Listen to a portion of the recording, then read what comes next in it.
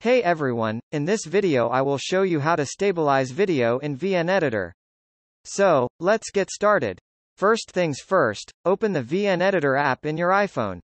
After this, create a new project, or if you already have a project, click on it. To create a new project, click on the plus button. After this, click on the new project button. Then select the video and then click on the bottom right arrow button. Now, click on the video on the timeline. There is no specific option for doing this. But there is another way of doing it. To do this, click on Speed button. Now you will see curves, get them down to stabilize your video.